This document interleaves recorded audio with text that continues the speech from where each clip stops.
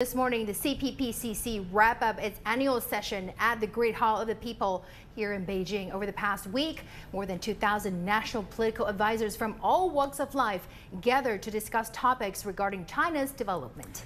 And for more, let's check in with CGTN reporter Huang Fei, who has been following the event for us since day one. Huang Fei, good evening to you. Fill us in on today's closing meeting.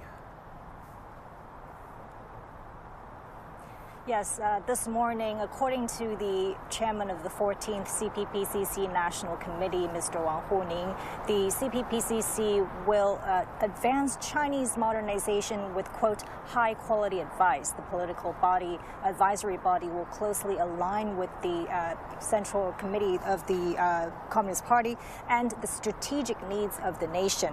They must address significant practical issues in development through consultations and deliberation. And he also encouraged members to delve into frontline research to make their suggestions and proposals more targeted.